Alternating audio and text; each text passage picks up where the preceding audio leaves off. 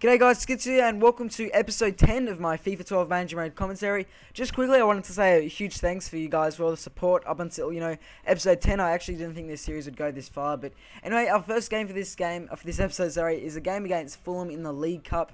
As you can see, I'm playing a very standard squad here, no changes whatsoever made to the team. In terms of stamina, there are a few players that are kind of lacking, but it doesn't matter too much. So it is a game against Fulham, and at this point, it is good to try and beat a team like Fulham. As you can see, they start really nicely here. Ruiz really probably should have finished that away because really poor defense here. Then we managed to kind of hit back with a few more chances here, as you can see. Hit the crossbar, sorry, hit the post, which was pretty unlucky there. I always seem to hit the post, I don't know what it is.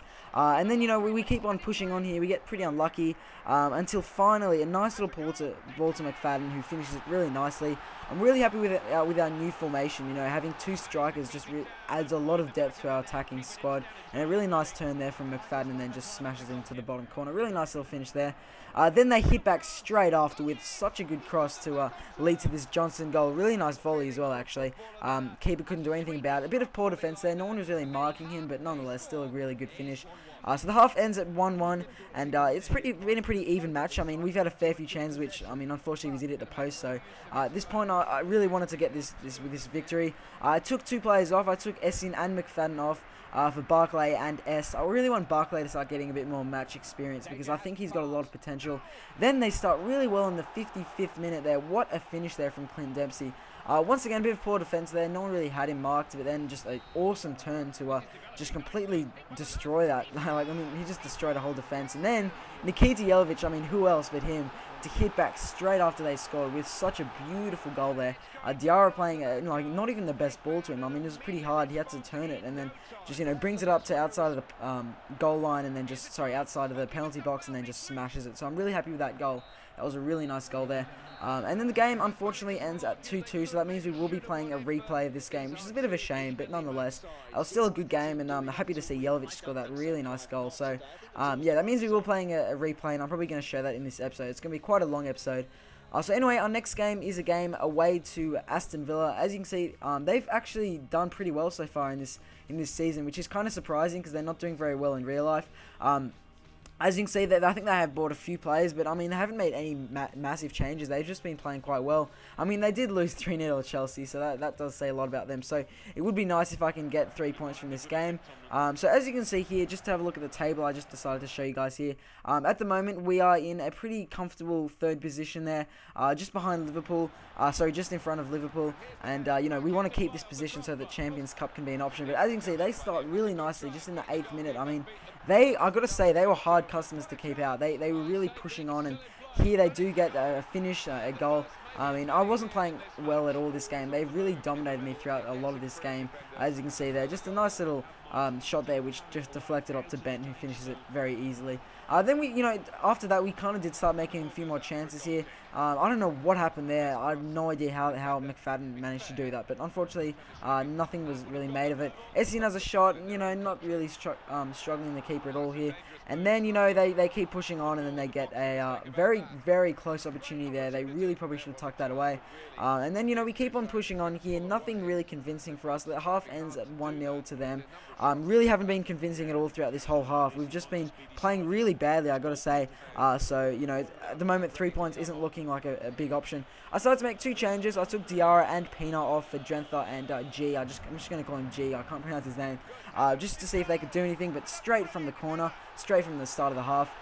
Collins, I think he's actually a defender, gets a really, really nice header goal there to make it 2-0. And at this point, I decided to go basically all out attack because, I really wanted at least 1 point from this game. But, Aston Villa definitely have outplayed me up to this point. And then, they keep on making chances here. I'm really just not playing well at all at this point in the game. We really should have scored this. What the hell are you doing, Jelavic? The one game that he decides not to perform, it's an important game. So, really not doing too well at this point. Jelavic, once again, underperforming. Really not making the most of his opportunities there. Really not a good shot at all. Here, still making some chances in the 82nd minute, but unfortunately the game ends at 2-0 to Aston Villa, which is a huge shame. Losing points to a team like Aston Villa. They're an alright team, but at this point in season, we really need to start, getting guaranteed 3 points. Luckily, we still have kept our third position. Aston Villa are actually tying with at the moment. We do have Liverpool, City, and Chelsea all, kind of very nearing behind us. Aston Villa have taken quite a huge gap lead. I mean, United are near them. But anyway, just to look at the calendar, as you can see, we've already played 2 games in this episode. We've got Blackburn and Fulham still to play. Then we've got a transfer deadline game right at the end of it. And then, as you can see, next month is going to be quite a big month. We've got, 3 huge games. But anyway, guys, our next game is a home game against Blackburn.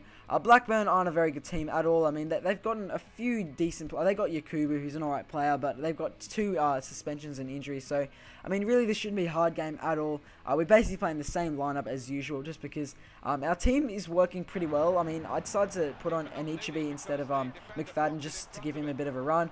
We start pretty nicely here with not the most convincing shot from Jelavic, I got to say. But we keep making opportunities here, and unluckily we just can't finish at this point. Then they get a chance of their own here, and they actually take it. I was just so surprised with that. I was basically pushing on throughout the whole game, and then Hoylett gets a really nice little chip over Howard there. Really nice goal there. And at this point, I'm thinking I'm not dropping 3 points to Blackburn, so I decided to go basically all-out attack. And straight away, it works very well with Jelavic. What an awesome goal that was from him. I mean, last game, he tried to do a similar thing and missed it, but that time just buries it into the top corner. I don't think their keeper was expecting him to go that way. In fact, I wasn't either really expecting him to score that one, but a really, really well finished goal there from Jelavic. He's just been so prolific for us. And then there, really nothing too special there from Anichebe. He's not the best player, I gotta say. Here he gets another chance here. I decided to just sweaty pass it across the Essien, which is a very easy finish. I know you guys might not like seeing those goals like that, but in this game, I really wanted to win it. I felt as though I should not lose, I should not drop any points to a team like Blackburn. So, just decided to sweaty goal it across to Essien, who finishes it, in a typical clinical way. Then, they nearly actually equalise again in the 43rd minute, but the half ends at 2-1 to us. It's been quite a good game, I gotta say. I mean, they've played much better than I expected. As you can see, Arsenal are up 1-0 against Manchester United, which isn't actually really a good thing, because we really don't want Arsenal to go too far in front of everyone. I decided to get Barkley on for Gibson. Once again, I really want Barkley to start, getting some performance in there, and luckily a few lucky little deflections there leads to this. Diarra gets it. What a cross this is, and then Anichebe with a pretty easy header goal. But what an awesome cross there from Diarra. I was really happy with that. Diarra's probably been the player of the episode so far. He's done some really important work for us. Really nice finish there as well, I got to say. I mean, it wasn't too hard at all, but still nonetheless, a nice little goal there to put us up 3-1. And at this point, I'm thinking, we can really just start, scoring more and more. At this point, I make 2 more substitutions. Essien and Pina, the usual guys who always seem to run out of stamina, just because they're kind of a little bit old. They're both about 28. And then here, I get a very, very careless penalty. I always seem to give away dumb penalties like that, and Good Willie to step up and take it and score in the 90th minute. It's just a consolation goal, and the game ends as 3-2. Pretty convincing for us. I mean, it should have been 3-1 if I didn't give away that dumb penalty. So yeah, I was happy enough to get the 3 points from that game, and much needed 3 points, to be completely honest, just to keep up with the guys like, Arsenal, City, and all those kind of guys. So as you can see here, Liverpool actually have beat Tottenham in the first leg, that is. So that is quite a big game for them. So it looks as though we might be playing Liverpool in the final if we do get in the final. So here's the replay against Fulham. Obviously last game it was 2-2. I play a very similar squad, as you can see. I decided to keep Anichebe up front instead of McFadden, just because he's been playing quite well as of late, and I wanted to keep his performance levels up. And so yeah, this is quite an important game. I really want to advance to the finals, because I really wouldn't mind winning this League Cup. Anyway, as usual, Fulham start the better of the 2 squads here. I can't believe that Johnson just seems to make such good use of every single cross he gets to him. I don't know what it's about him, but to make it 3-2 on aggregate to them, and I mean, I didn't make any really chances apart from that one I showed there. So it's 1-0 to Fulham, 3-2 on aggregate. But yeah, guys, keep in mind the whole aggregate rule. Basically, what it means is the game from before joins up to this game, so the same score kind of applies to this game. So they are 3-2 up, and as you can see, Baxter, I took Baxter on for Anichebe, because Anichebe was low on stamina and he wasn't performing at all. And I mean, watch this run here from Pina. So he starts from right at the edge, and you'd expect him to cross it in, but he just decides to take it himself, and what a finish that is. Just the 49th minute. That is just an amazing finish there. to put it 1-1 and 3-3 on aggregate, I believe. But what a finish that is, just a beautiful goal. But Fulham are still, at this moment, they are going to advance because of aggregate rule. And then, just to my annoyance, they score again to really secure their position at the moment, because, I mean, at this point, you know, we need at least 2 goals to be contending with them. So they're 4-3 up. If I score 1 more goal, it's still going to be level. So, you know, it's going to be very tough from here on end. But as you can see here, some very lucky, kind of bit of a lucky deflection, very unlucky from their defender. Baxter takes the most of it. Happy to see the substitution make immediate damage here. As you can see, a nice little well-taken finish there, to be honest.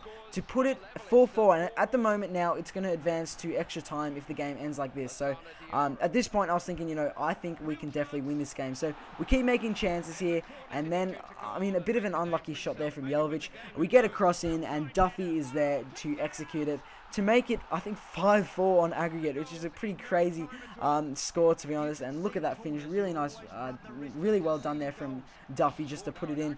So at this point, even if they score a goal, it's still going to go my way. I'm still going to win the game, even if they do score a goal. But, you know, I figured they're not going to score another goal. If anything, it's going to be me. I keep making chances here. Some really great saving from Schwartz there, I believe, was in goals.